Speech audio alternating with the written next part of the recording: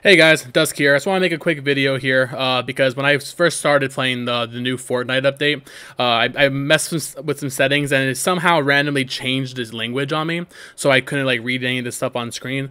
And I was asking around on Twitter, and apparently this is a problem that a lot of you guys are having. So what I did to fix it was I had somebody walk me through exactly how to get to the settings, but I didn't find a video like that on the internet. So I'm gonna make that video in case anybody else has this problem. So what you're going to want to do to fix this issue is get to the screen where you are on the main menu here, where you can kind of see, you know, either the store, the logger, any of these screens will be fine.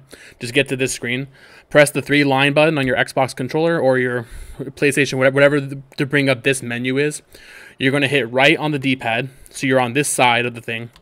Hit the first button to go into settings, and then you're going to go from down, and this is going to be the English.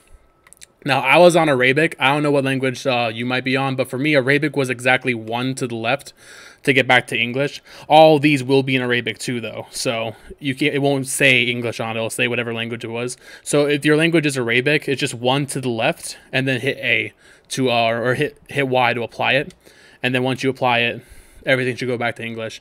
If you're not on Arabic, if you're on some different language, just go ahead and keep cycling through the different languages and pressing Y.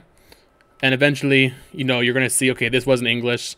So you're going to go ahead and go back there, pick a different one, and you'll eventually get back to whatever English is.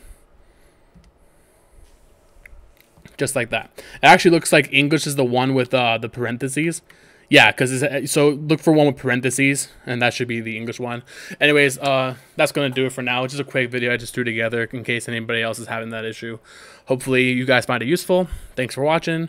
And I don't think I'm getting back into Fortnite because I played this for a little bit and it's still Fortnite. I'm still not that into it, but the new update's pretty cool. So thanks, guys. Thanks for watching. See you later.